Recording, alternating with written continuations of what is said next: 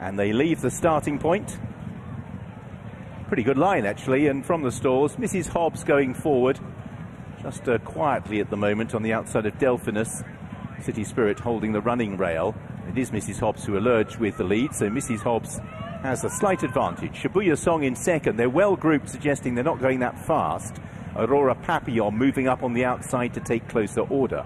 City Spirit in the black and gold colours races in fourth. Delphinus is also alongside. Early on, the back markers include Heroic Holly, and last of all is Sea of Charm. So continuing their progress down the back straight, Mrs. Hobbs under Richard Kingscote, allowed to dictate, but George Rook has moved Aurora Papillon into a much closer position. As they prepare to leave the back straight, Aurora Papillon may just about now have the advantage. So Aurora Papillon will cross over ahead of Mrs. Hobbs, who races on the inside of Shibuya Song, and they dispute second place.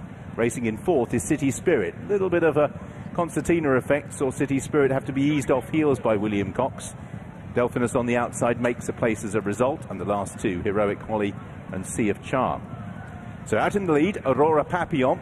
It is who now leads them down the side of the racecourse. The pace does not appear strong still. Shibuya Song moving up into second place. Mrs. Hobbs is in third. Fourth place for Delphinus. A couple of lengths then back to City Spirit. Green jacket of Sea of Charm has relegated Heroic Holly to be the back marker.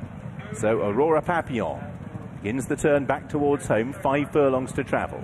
Leads from in second Shibuya Song. In third place, Mrs. Hobbs with the white face, the red sleeves, just ahead of in fourth Delphinus. Then City Spirit, Sea of Charm and Heroic Holly making their way up the home straight.